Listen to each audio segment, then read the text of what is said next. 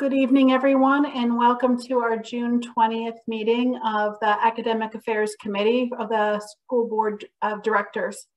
Dr. Etlin, are you okay for me to get started? Excellent. Thanks, everybody, for being here. We do have a busy end of the year agenda this evening. As you can see, we are joined by a number of extra panelists, representatives from our high school. We're going to spend some time this evening talk about curriculum-related items. We have curriculum map documents to review with you for courses that we're planning to offer next year. Dr. Van Voren is going to share with us her proposals from her department for the special education plan to be in line with the Pennsylvania Department of Education submission timelines for that plan that gets completed every 3 years. Dr. Van Voren and I are also going to provide some updates to our summer programs that are happening on campus. It's already a very busy place here. And then we'll talk a little before we wrap up on things you can look forward to when we come back together in the fall. And then certainly we'll have any public comment, should there be any, and then any questions or comments from this group. Okay. That being said, let's get started. So I have some curriculum related updates and items. I appreciate Dr. Scragan and Dr. Rittenhouse for being with us also, as well as the department coordinators. I'm going to start in the social studies department. We have, count them, 5 new courses for you to review this evening. Mrs. Fossarelli, are you okay if I provide a little bit of context and overview and then take questions from your end? Does that work for you? Okay. So the first of these classes is street law. I'm hoping when I share my, or am I still sharing my screen and a document's opening? Excellent. I was afraid that it would not. Our street law course is one of our new electives. I'll remind you that when we get to civics, that this year all these are electives, including civics for the coming year. Beginning next year, the following school year, 23-24, it will be a required course. But right now it's still an elective. Offsetting that half credit course in the junior or senior year is a street law course. You'll see that these are our new curriculum framing documents. These are the documents that will be posted on our website. Just to orient our board members, you'll remember that we really wanted to try going forward to align our profile of a graduate and the focus, skills, and concepts as the critical components to designing these courses. So our teachers created the course description, the overarching essential questions, the major units of studies for these courses, and then each course has components of critical thinking, communication, problem solving, self-motivated learner, and global citizen. Again, what's most essential in our new courses, and as we continue to refine our prior courses, is finding ways to build those lifelong skills as a key design element of the classes. So in this particular course, we're helping students to navigate the space between understanding law and criminal justice. Mrs. Fossarelli, did I get it all? I believe so. Any questions or comments on street law from the members of the board? Okay, moving right along. Our next course is the opposite course of African American Studies is an ethnic studies course. This course is intended to provide a holistic approach to understanding, oopsie. I thought all the comments were out. Understanding the way in which students experience through multiple perspectives, history and social interaction through the lens of ethnicity. And so again, as we did before, the essential questions for the course are here. Really examining identity and experience and perspectives and how those experiences and perspectives shape our understanding of historical events. I did share these with the board members of our board of school directors over the weekend, so I knew it was a lot to digest, but I don't want to try to read through it, but I do know you had the opportunity to look at it, and I know you'll ask us any questions should you have them. Ashley, anything you want to add about this course? I don't think so. Anybody else? Questions, comments, or concerns? Okay. Economics. An exciting addition to our high school course offering. I know we're excited about this one. Looking at decision-making, incentives, society, and understanding the ways in which trade, both locally and internationally, impacts sort of the decisions that we make. Questions or comments?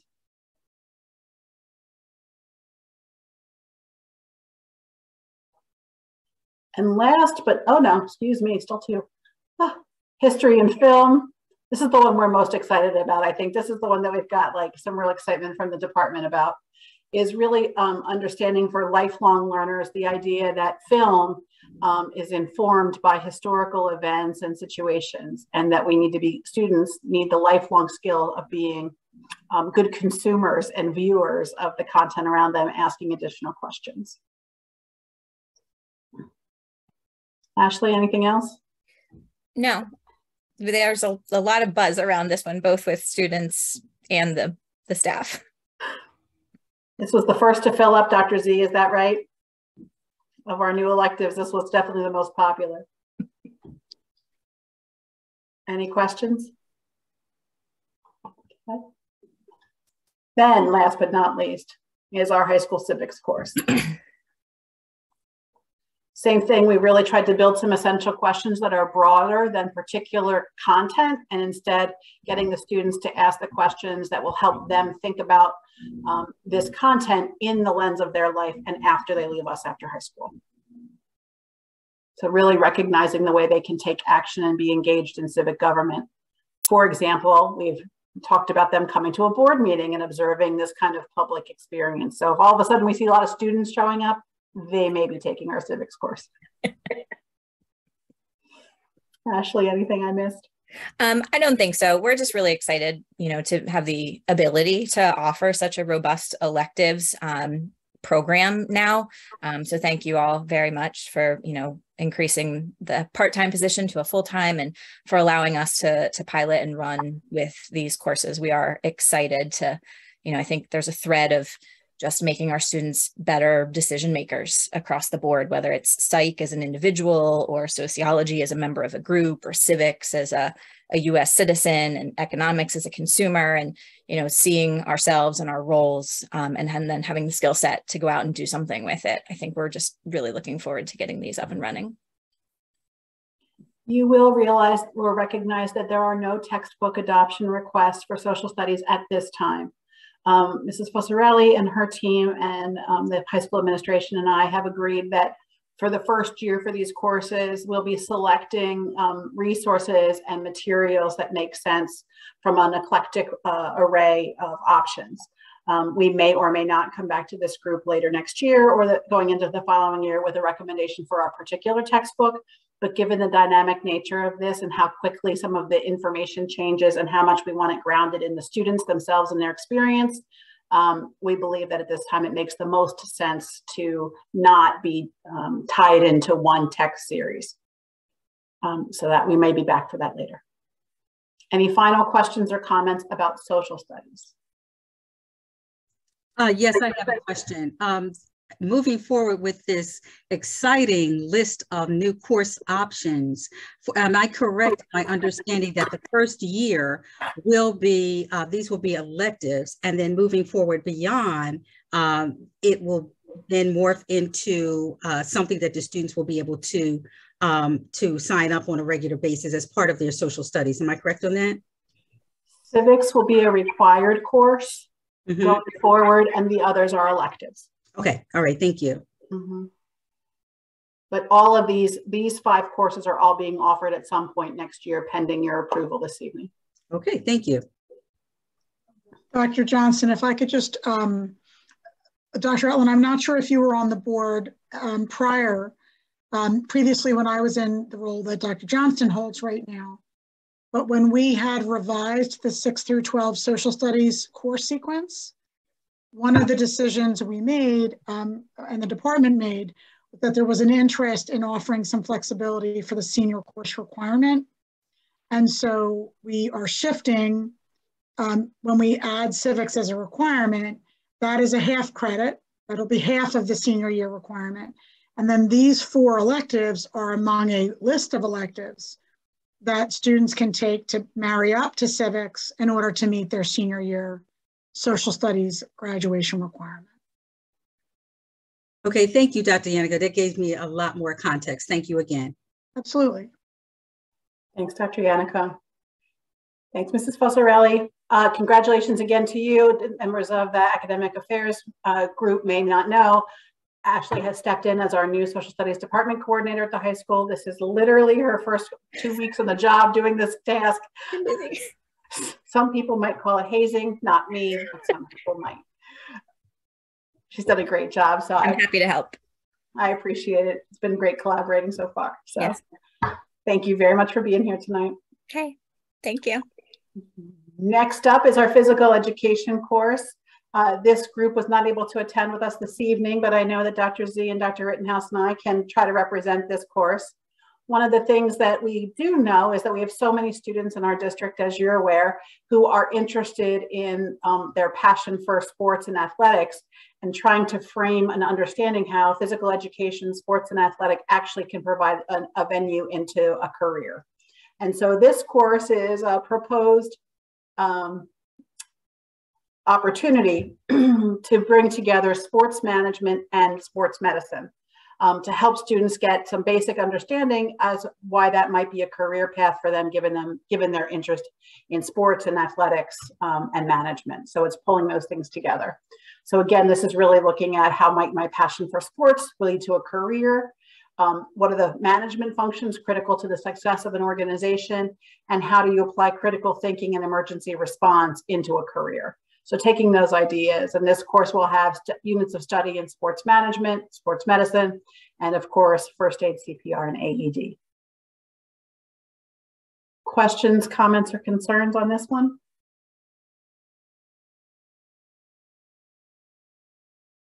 Great, thank you. Next up, Mr. McCaslin in our math department. We have 2 new courses to bring to you today and a textbook adoption, which hot off the presses in the last 10 minutes, the new quote came in for those resources. So I do have that information, Dr. Yannicka, for you. Our new business math course. I think we've talked about in this group, and when we brought you the concept of the course, was to really diversify mathematics and make it accessible to students with all kinds of interests in math and future career planning options. And so this particular course takes a understanding of the learning from our students and builds on that, but makes it applicable in life after high school. Mr. McCaslin, did I say that in a way that was what you wanted? I think you nailed it perfectly. Okay. Is there anything I missed? No, I think, the other piece is just an alternate path outside of that traditional Algebra 1, Algebra 2 calculus path. We want to start to create an alternate path for students that is more applicable, as you said. So we're excited to bring that course to fruition next year, pending your approval, of course. Any questions or concerns?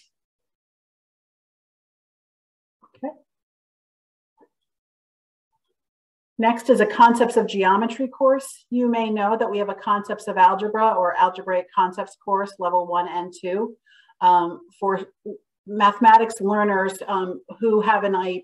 Every time I think we just get rid of all the comments, they pop back up, I'm sorry. Mathematics learners who need more practical and hands-on applications of this abstract math concepts. And so Mrs. Borgman and Mr. McCaslin have created a proposed Concepts of Geometry course for those students. This is a course that is limited to those students who have an IEP or are recommended for placement in the course. Mr. McCaslin, is that right? Perfect. Okay. Any questions around Concepts of Geometry? And Mr. McCaslin, am I correct that for both business math and Concepts of Geometry that at this time we're not ready to make a recommendation for a textbook? Yeah, we're going to resource for the business math. We have a framework that we like, so we're going to resource there. sort of holistically.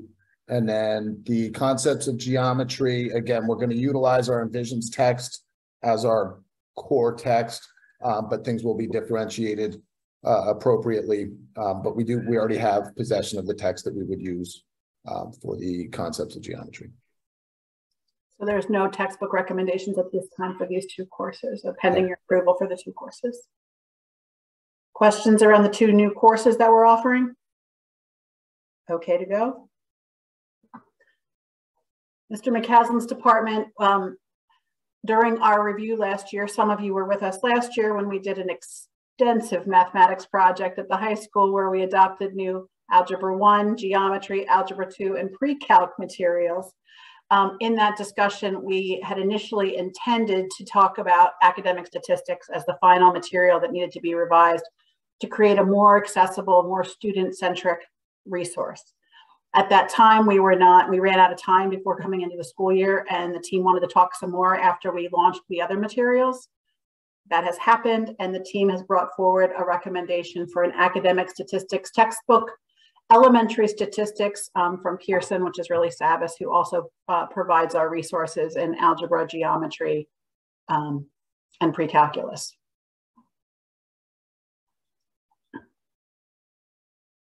So we are recommending that to you. There was a team of folks who did so. Mr. McCaslin, can you say why this is the text you ultimately, I know you looked at 3 different texts, why this is the one you chose?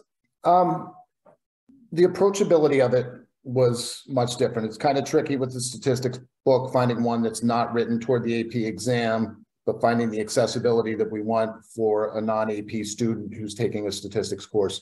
The approachability of this, the variety of problems, the real world application of everything that they're presenting. It was just hands down the right fit for our student population. Transitioning from our much older textbook that we had, it does have some of the similarities that we liked. But the biggest thing was the accessibility and the way it was written, I guess, for no other way to put it. Thanks, Mr. McCaslin.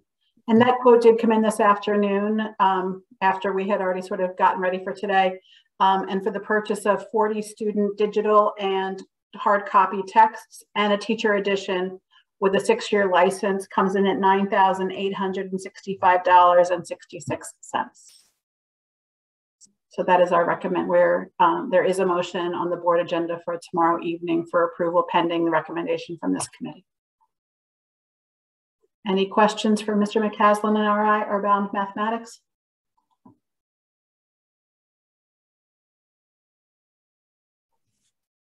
Can I ask a question? And I hope it's not a dumb one. So there currently is not an academic statistics, right? Just AP stat? There is an academic statistics. We've had that for quite some time. Okay. We're really functioning out of a 25-year-old textbook at the moment. Okay. So this is just to replace that textbook. Right. Yeah. Okay. This is the same, but we're updating the resource. Okay, got it. Thank you. Sure. Amy, if I can just give a little bit of context as well, this is going way back before my time. When the math department, under the previous assistant superintendent, previous to me, assistant superintendent, was undergoing curriculum review, a decision was made to just go K-8 because they were adopting Envisions and they wanted to see what was going to happen in adopting that new program and how that might change what would be needed at the high school level. So when that happened, when I arrived, Corey was very quick and he was a strong advocate for his department to say we lost out on being part of that curriculum cycle. And we really like to get back to a review of the high school math curriculum. And he was right to do so because most of the textbooks were well out of date. And the department was ready for some change. So these courses are sort of the back end of what we were in the midst of pre-pandemic. And we had started with some courses where we had to update texts, like AP Statistics and AP Calc. But we really wanted to make sure that we finished the cycle. So it's taken a little while. Corey's been very patient, so has his department, and so has the high school team. But we've gotten there under Dr. Johnston. Mr. McCaslin, anything else you want to add? No, I'm good. Okay. Mr. DeFranco, were you going to say something? Yeah, can I just, when we talk about the life of a textbook, I mean, I understand 25 years is sounds like a very, very, very long time. But just looking at this one where there's a 6-year license, I assume that's for the digital component. Like, how often should we be updating textbooks for a class like this? Like, what would a norm be? Usually it's around 6 to 8 years. Okay. 8 on the long end. 6 is right on schedule. So what we're finding is that everything we've adopted in the last year since I've been in the role has been with 6-year licenses. So it aims to keep us on track. Okay. The nice part about those digital licenses is as less in mathematics and more in some of our other subject areas, as there are updates or shifts, the digital materials are changed immediately. It's okay. the textbooks, the hard copy book that then is out of date in that 6 years. Okay, great. Thank you. Sure. Thanks, Mr. McCaslin, for being here. I appreciate it. Thank you, everyone. Have a great night. And certainly last but not least is my favorite department, the music department, with their 2 new exciting courses, piano and keyboarding and digital music production. So let's talk about piano and keyboarding first. Dr. Rittenhouse sneak a comment in here since the last time I checked? Nope. So the music department is recommending that we add this course, piano and keyboarding. It's a direct instruction on the piano and keyboard. Is that right, Mr. Gottesman? That is correct, in a classroom setting, but yes, individual instruction on keyboard instruments. So it's an exciting addition to our music program. And again, trying to figure out how to give students that opportunity for lifelong skills that will stay with them after they leave high school.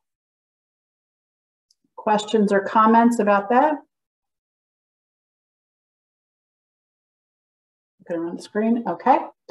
And the other course on digital music production. Mr. Gottesman, do you want to talk about that one a little bit? Because I think it's really exciting what you all have in mind and what you've proposed. Sure. Digital music production is an increasingly more popular major at colleges. Even some of our local schools have been, growing their music offerings by offering this technology element, including Drexel University is really one of the schools that has really sort of grabbed onto not only music technology, but also the business of music. And because so many people are now able to be producers of their own in their basement or even in their bedroom, with the technology that's available in everyone's pocket and on their computers, now students are able to develop very, very sophisticated productions on their own. And this aims to reach out to those students who have an existing interest in that, as well as sort of showing the students the resources that are available if they want to develop that skill. So this is an exciting course offering. It's, very 21st century. And I think a lot of the students are real excited that we're going to be offering it. Thanks, Mr. Gottesman. So again, this is the last music course that we're hoping to offer next fall, pending approval from this team. Any questions or comments about our music recommendations?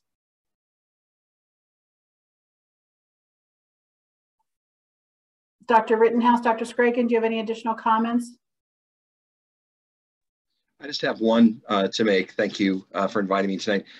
With regards to the digital music production, that was also going to be a dual enrollment with Montgomery County Community College, where students can pay a fee and actually get college credit while they're still in high school.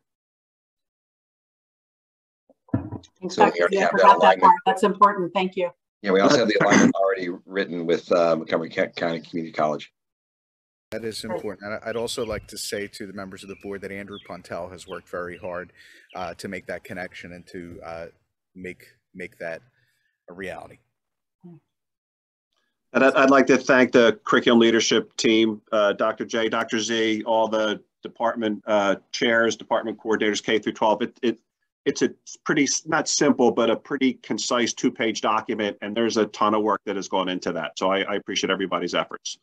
Me too.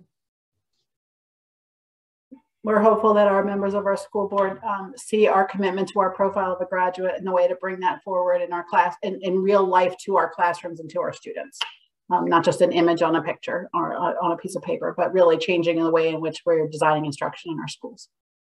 Damien, I would say as a mom of high school students, I'm like super jealous that they get to take all these courses. And I really do appreciate what I can see, the time and energy that went into, you know, creating these courses and looking at the big picture, you know, even what you were just saying about the digital music production and connecting that with getting college credit for it. So I can tell a lot of hard work went into this. And as somebody who will, my kids will soon reap the benefits, I appreciate that.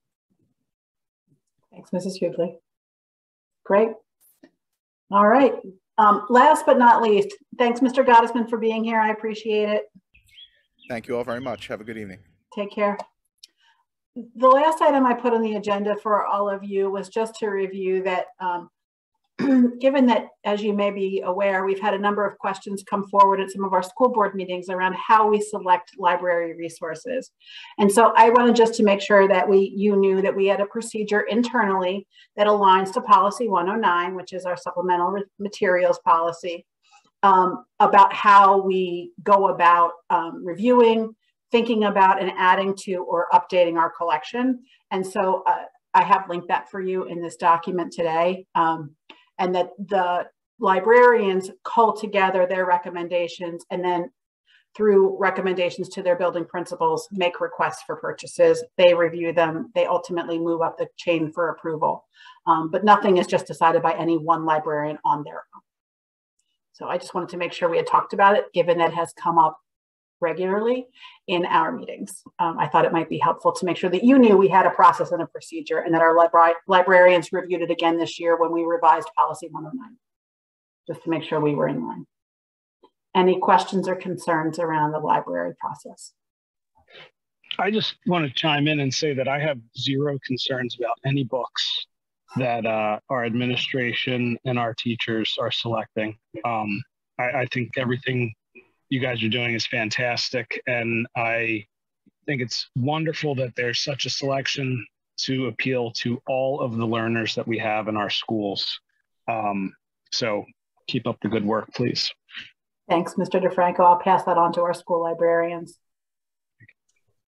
And I have to echo Mr. DeFranco's sentiment. And additionally, I see you have mentioned on this particular document where this process or procedure can be found. So if a parent or anyone at a meeting or would raise the question, well, where do I find this? And you would just direct them to policy 109. Am I correct on that? That is correct. Okay, thank you. Absolutely. All right, can I assume that all those classes and courses are good to go, that there's no concern from the members of our school board?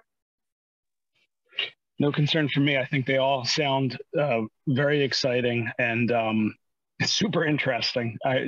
I wish I had more interesting courses when I was in school, but yeah, this is exciting stuff.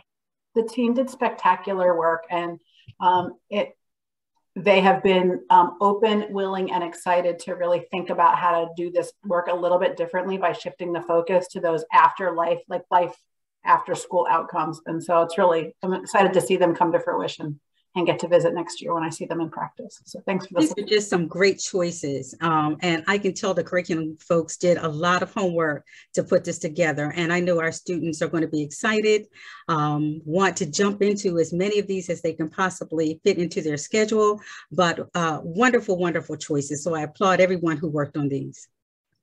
Thanks so much, Dr. Etlin. Yes, I agree.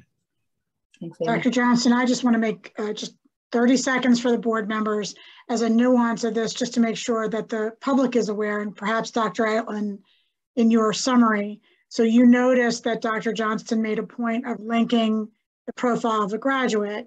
So her work in working with the coordinators has been to shift our focus, which she mentioned a moment ago, but I want to emphasize, from content coverage to skill development. And that is a shift we are, working on across the district, especially at the secondary level, where, as you know, sometimes content coverage can take precedence over skill development. So we're working on that. And we know that that's an important mindset shift to really help our students be successful beyond Springfield.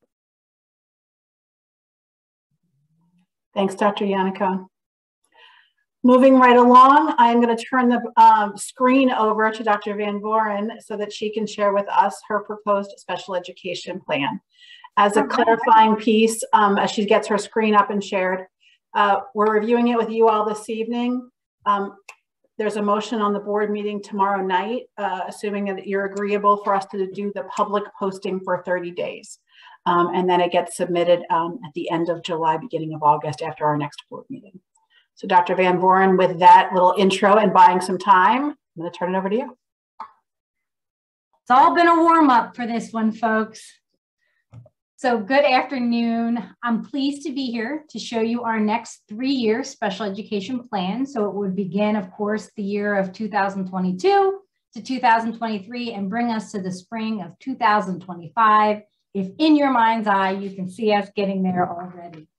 So with that, we're going to go ahead and get started. The special ed plan, my original intent was to use the website. There was a brand new website by PDE this year. So it was a lot of input. It's kind of a wonky website in that it has little highlighted tabs so you can't see the entire draft at one time. So until it's approved, I can't bring it off of the website. So what I did is put a presentation today. You're going to see a lot of words on the screen, which I can't stand it when I have to give a presentation and there's lots of words on the screen, but I did that because I'm trying to get as much information to you. I'm going to highlight some things that are on the screen and then I can share this with you so that you can peruse a little more at your leisure. So we'll go ahead and get started. All right. So there's different areas that the special education plan asks you to highlight. The first is if during any kind of monitoring or any kind of auditing process, is there anything that we need to work on? So pending our last monitoring, there were 2 areas that we needed to show growth and come up with a plan. So the first one was disproportionate representation by race, ethnicity, and disability. So basically there were more students of color were being identified. So that was where, looking at our population, we had to take a closer look. So as you can see on the screen here, we're going to continue working towards this by looking at our MTSS process and really honing in on those particular students and taking a more personal look at their background and the demographics, especially those students that receive EL services, to make sure that we are not overrepresenting and qualifying them for special education services for what is an English as a second language concern. As you look down here, we're going to spend some time looking at it from the Equitable Practices Committee. We're going to be working with our L teachers and our psychologists during the evaluation process. And of course, we're going to look, have the administrative team look at it and look at how the curriculum is faring. Is it culturally relevant and responsive? And are our students responding to that? So that's the first area. The second one had to do with assessment. Some of our special education students are opting out of assessment. So Damien and I have spoken a lot about this. And this year we had a lot of students come in, at least it seemed like a lot, but it was actually in proportionate to years past. But many of them were parents of special education students concerned with state testing not being appropriate for their children.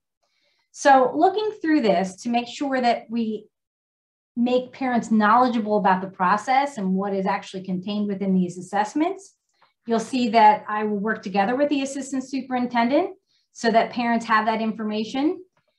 We will have a focus group for families and students so that we can answer questions and share the importance and the purpose of each of the tests that they are taking part in. We will be looking at participation rates and we will be looking at patterns per building. Does it look like it's primarily an elementary, a middle, a high school? Is it secondary versus elementary? Are there specific students with specific disability categories that are falling into those that most often are pulling out of testing, state testing? We're going to create an action plan based on those findings. And then during opt-out sessions, when parents come in to meet with Dr. Johnston to go over the assessment before coming up with their reason for not wanting their student to take it, being more involved from my office and being a part of those conversations so that parents truly understand the depth of that decision, as well as working with special ed department coordinators at the building level to make sure that the teachers and the administrators and everyone understands that it's just as important for every child to make that attempt to take those assessments.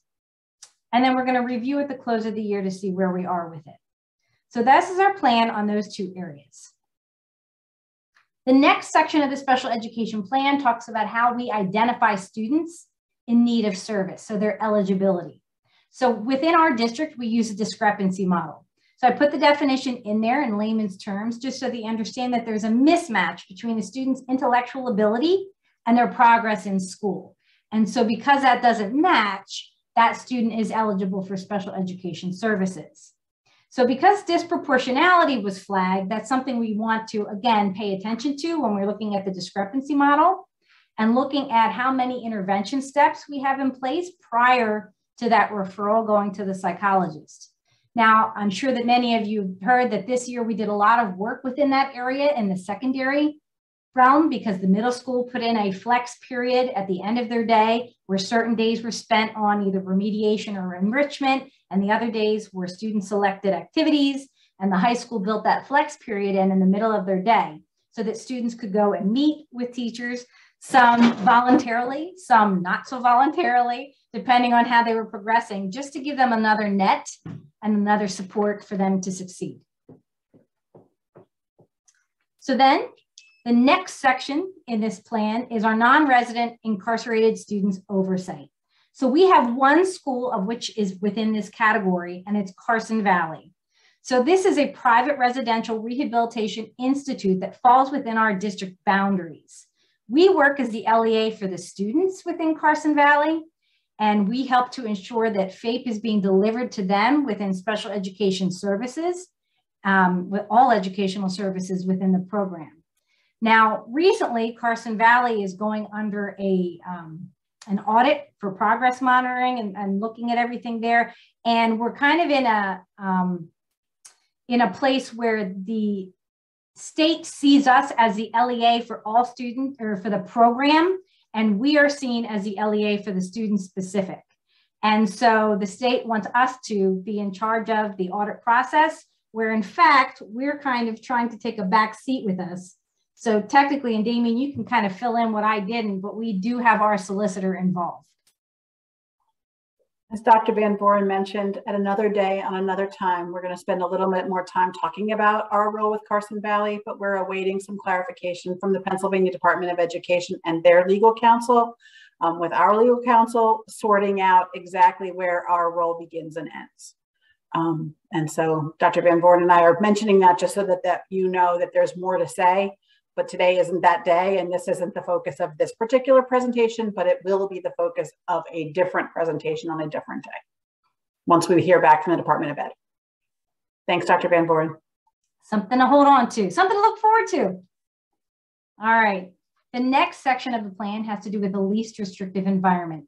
Again, I kind of gave you a definition in layman's terms, so you would understand that what that means is we use a team approach to make sure that students are placed in classes with their general education peers as much as possible that benefits those students.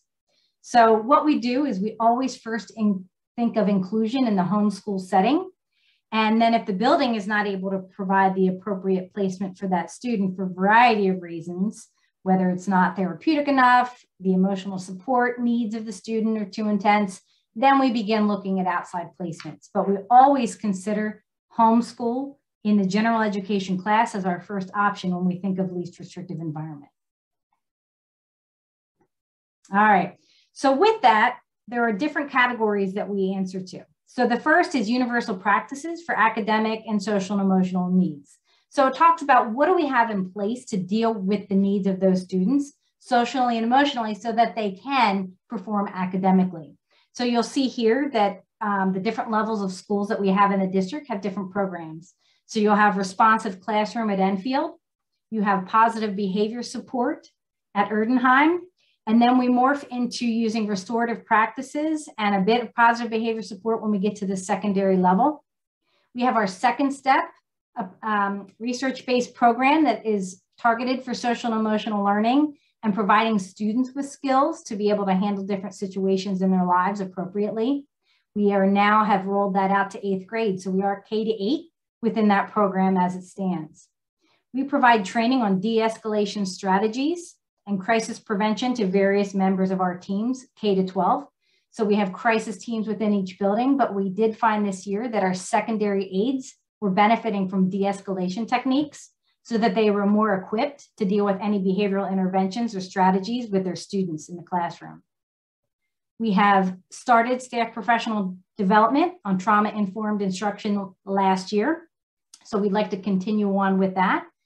We would like to create more of an awareness of cultural differences. Thus is the work of the Equitable Practices Committee that you're well aware of. And of course, if you don't know, we do have individual outpatient therapy. We currently work with Child and Family Focus, and that is available for qualifying students K-12 where they receive that in the school. And it is year-round for students. They can receive that. We also, when we consider least restrictive environment, we look at meaningful participation. So we've provided professional development to our staff so that they can adequately prepare their lessons in their classrooms for students of all needs. We have given them some training on universal design for learning. We've had job-embedded professional development, inclusion. We have professional learning communities where we dig into the curriculum and see how we can differentiate content. And then there's training and workshops depending on the person's position. There are flexible learning opportunities that Dr. Johnston had put into place last summer for our staff to be able to seek professional development of interest. We have instructional coaches that assist our teachers in the classroom and also making plans or adjusting their schedules to attend to the student needs. And of course, we are continuing to work collaboratively with the Montgomery County Intermediate Unit's Office of Professional Learning to provide our students with updated training for any certifications they need or for anything new on the fringe. The next section has to continue on with meaningful participation in extracurriculars. So this came up a couple of times this year, and I think maybe because we're finally getting back into extracurriculars from the previous 2 years where it was kind of hit or miss. So in district, we work at the IEP team level to think about how we can provide opportunities for our students. We have our positive behavior support plans, related services, communication devices, augmentative devices. We look at co-planning with our teams, providing one-on-one assistance during school and after. So we did have several students that took part in the play or during sporting events where we did provide an additional adult or a one-on-one aid with those students, whether it was for the needs of their IEP or we did have some medically fragile students. We talk about finding natural and authentic ways so that students can work and play right alongside their peers, which is something we have pride in. It's also important to note that for those private institutions that are within our school district boundaries, when we are considering their ability to participate, typically what we do is we have a meeting and we have discussed with the families what their needs are, and we talk about any transportation needs and what we can provide adequately for those students as well. The next section is a continuum of services. And again, the definition is just that we have a continuum of services. We have everything from special education students attending general education classes to moving into co-taught classes, in regular ed classes with supplementary aids and services. We have learning support classes. There's an array of those. And then of course, there's alternative placements should any of those services not work out. With that practice, got a little excited there. With that practice, we do have to report percentages every single year. And so you'll see that on average, looking down through the percentages, just to give you an idea of how we're doing. Currently, we are at 96.2% of our students receiving special education within district programming as opposed to out at an alternative school. And only 3.8 of our students receive supports and other settings when the state average is 4.7. So we are below the state index, which means we're doing okay. And we still continue to look at those students as to who we can bring back in district with proper supports. Just to give you an idea and a mind's eye of where do our students go when they leave us to go to alternative schools, this is a current list of all students placed at outside institutions. So you'll see going down through there, most of our students are placed from emotional support, which is something that we've taken a good hard look at and are considering looking at more supports within the buildings to see if we can increase our time for students within emotional support programs or partner with other schools to be able to provide a more intensive support for those students. All right, providing supports means you have to have positivity and reinforcement for those students to be successful. So again, this is kind of a review, putting in those behavioral supports, looking at the responsive classroom, restorative justice, positive behavior support plans. Each building has really done a yeoman's job over the last couple of years of these students coming back and creating that sense of belonging for them, that they want to be there and getting back into the norm. So along with that, we have the support of our school counselors, our social workers. We currently have 2 behavior consultants.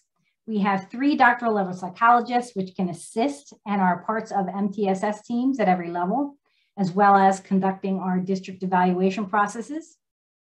Our counselors are trained in suicide risk assessment and violent risk assessment. And then we have mental health screenings available at all grade levels and a SAP counselor to also assist those teams. Again, I just remind you that we also have our intensive outpatient therapy by Child and Family Focus. All right, along with that, we have different trainings for our staff. So of course, we start with our Crisis Prevention Institute, which is our de-escalation and restraint training on how to hold a student appropriately so that no one gets injured in times that we need to do that.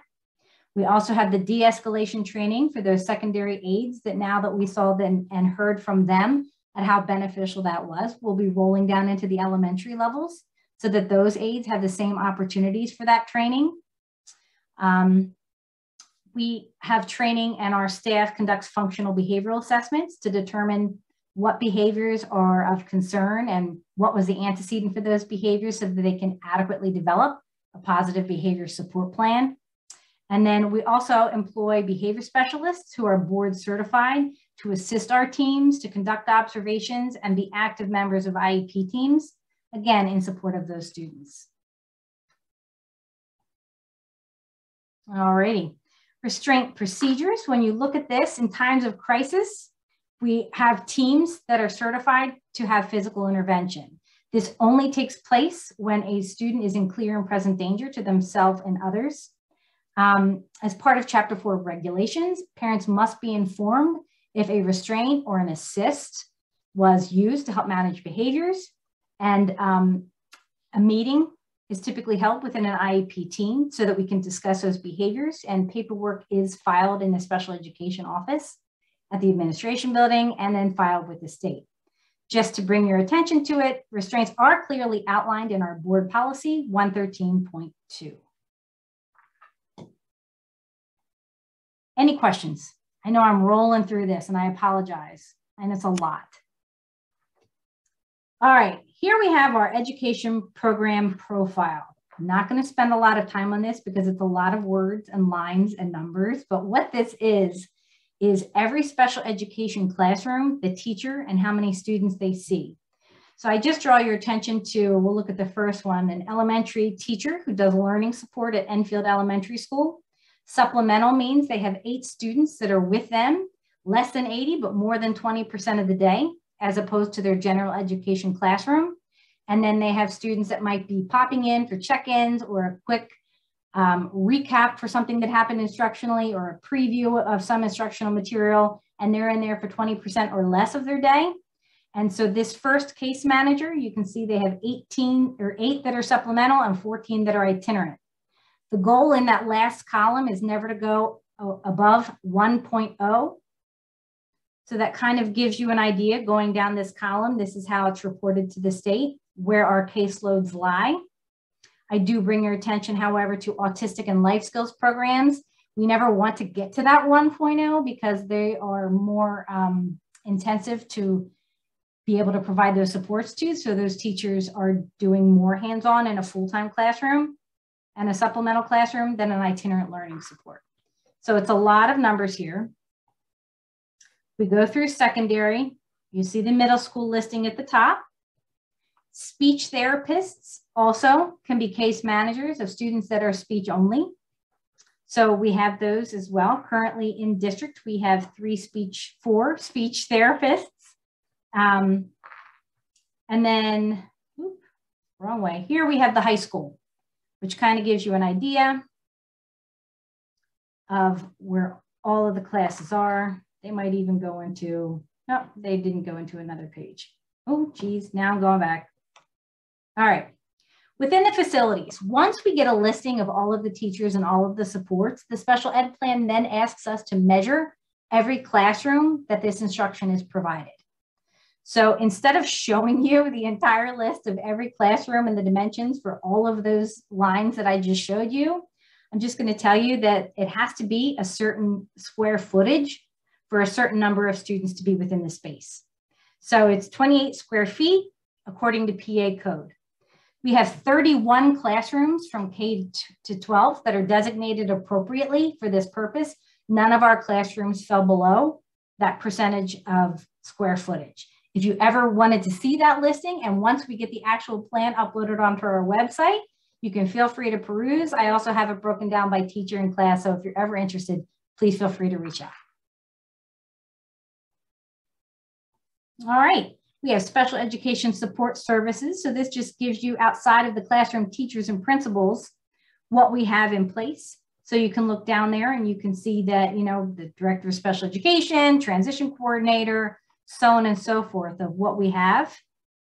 We have to document them if they're contracted with the district or if they're contracted outside of the district.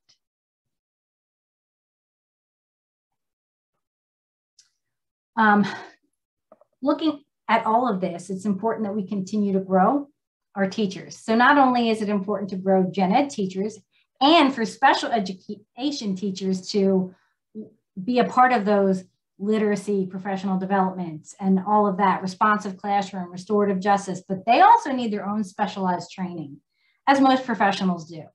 The state has asked us to focus on a handful of these professional trainings specifically for our teachers to look at over the next 3 years. So first, we have those working with students within autism.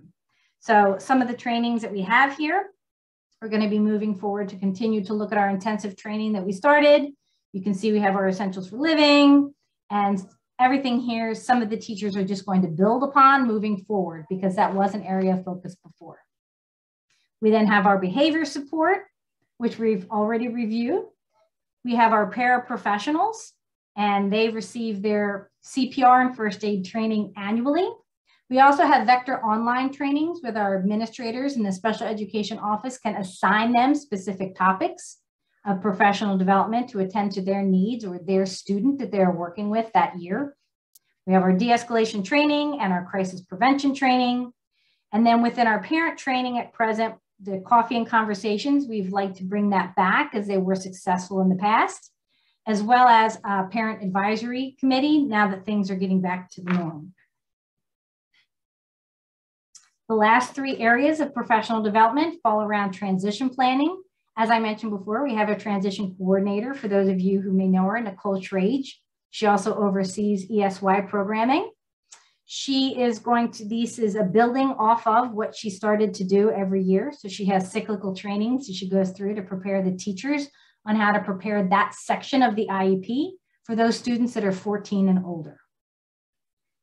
This year, the state would like us to focus on the science of literacy. So to begin, we're going to continue our ongoing Wilson training, which we did start in the spring here to make sure that people got recertified with the new program. So our reading specialist at the middle school will continue to work with aides and teachers into the fall. We also like to work with the MCIU. They have work on understanding and implementing developmental assessments and evidence-based instruction. So pulling them in to start to work with this area. Lastly, for IEP development, we have best practices, and we did start that this year. We have focus topics in transition planning. And of course, we have our IEP writing series that comes from the MCIU, which again is a little nuggets, little clips of professional development that we can assign to teachers based on their areas of need so that they can provide service to the students and also write a legally defensible IEP. All right, we have come to the close of my very exciting presentation. This is just a snapshot of the content. Again, it's a lot of different links that you would click, which I'm hoping to have fixed tomorrow so that we can put the whole thing on the website. This plan must be on the website for 28 days. And I will put my email along with it in case anybody peruses it in their spare time over the next 28 days and would like to leave me feedback so that we can alter it. And then we would need board approval, the board president's signature, and then we would need to submit by the end of July. Any questions and all of that? Okay. I'm going to stop sharing.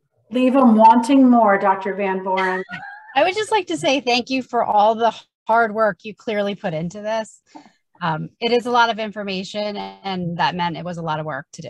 So thank you. Thank you. I appreciate it. I did have help from some other administrators and some parents and some teachers. So it was a group effort, but it's good stuff. It gives us a focus. Great job, Dr. Van Voren. You worked really hard on that in the middle of several other things this spring. So I can't believe you got it all done. Thanks very much. While you're still so comfortable talking and you took that big swallow of breath, fresh breath, you want to talk about ESY for just a minute, just to provide an overview as we move into summer programs? I can, yeah. So ESY is up and coming. We have training for teachers this week. So coming in fast and furious. And these teachers are excited. So I will tell you that you would think that teachers are burnt out and they don't want any more, but these teachers and aides that work the ESY program, they love it. And so to them, it's not work. And so it is truly inspiring to see, because you think, oh gosh, now the kids are coming back in a week, but they start on Wednesday with their training and they're like, yeah, the kids come back in a week. And it's really low key and it's a good time. So we're looking forward to it. Our in-district program is going to run from the 27th of June through the 28th of July. It runs Monday through Thursday, and it is 5 hours a day, located at the middle school. We also have a program for students that need more of an academic focus. So we have our reading and math program, K-8, which will also be housed at the middle school. However, it runs Monday through Thursday, and it's only 9 to 11, and it's a little shorter of a time frame. So it's a 4-week marker instead of a 5, followed by those students receiving tutoring in 6 through 12 or any kind of credit assistance with credit retrieval. And that is, again, that is giving the entire window of the summer, because it's really a one-to-one with a tutor and setting up those dates and getting those hours. So those are our 3 branches of ESY this summer. Thanks, Dr. Van Voren. I appreciate you being here this evening. Does anyone have any ESY questions? Not to be outdone, Spartan Academy is back fast and furiously. While we are excited about the 241 children we're going to serve this summer in Spartan Academies, which I'll recall, as you recall, we built last year for the first year. This year we have minimized how much we're offering in a different way. Last year we offered the program also to incoming kindergartners, and this year we really decided it made the most sense to serve children we were already working with in grades 1 through 9. So the rising kindergartners all the way through the rising 9th graders. So you can see that the most popular is the Erdenheim program, grades 3 through 5. We have continued to get requests of, could you sneak my kid in, up to including a couple of hours ago? Would you mind? Could you possibly? So wherever we can, we're trying to accommodate our families. Questions on Spartan Academy? All right, you all are hanging in there. Just a couple of things to look forward to when we come back together.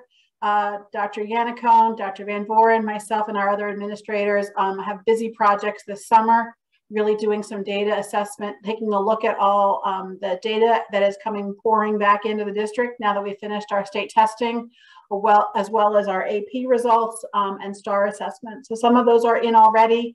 We've gotten our preliminary PSSA data and our STAR data, but AP and Keystone we're still waiting for. So as they come in, working really with our building and district administrators to take a look at what do we know, what are we thinking, and how does that want to target and focus our energies for next year. Long awaited, as you know, is a revamp of our curriculum website, really trying to make it as easy for families to follow, providing information that's written for families to digest. So my major project this summer is to really lay out that scope and sequence of our learning for each grade level so that families can really have a good understanding of what their children will learn while they're in school with us. Come the fall, we anticipate presenting to all of you our assessment presentation like we did last year, give you a sense of where we ended the spring and how does that inform our fall goals. And then Dr. Yannico, I don't know if you would like to share with our team here our new addition to our Academic Affairs Committee next year. Yeah, absolutely. So when we were going through the interview process for the new student representative to the school board, we found a second student who was just outstanding and passionate about academic programming. And she's a current 9th grader, rising 10th grader. And so I went to Dr. Johnston and said, we only have room for one student rep to the school board, but how about a student advisor to the Academic Affairs Committee? Because that's the committee of all the board committees that's really focused on educational, day-to-day educational life.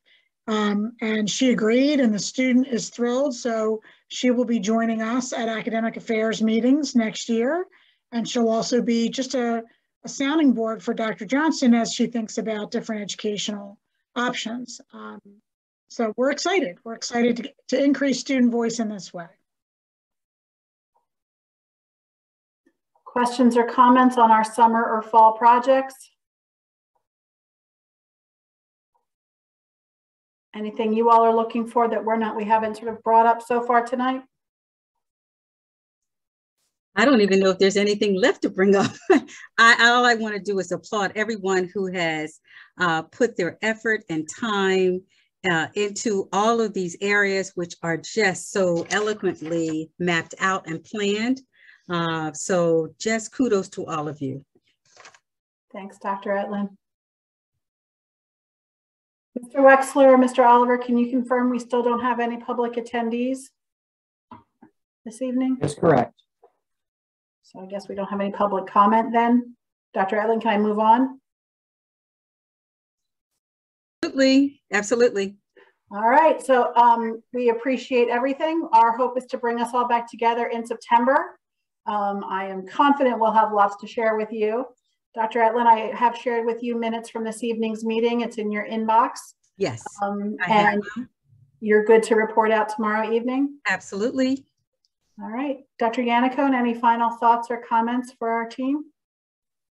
No, I just want to say thank you to the members of the board. I say all the time to the administrative team how supportive you are and engaged. And that was modeled today because we threw a lot at you tonight. And we appreciate on a really beautiful, night in June that you all could join us and are so engaged in the process that we're going. So thank you. We are very lucky. So thank you very much.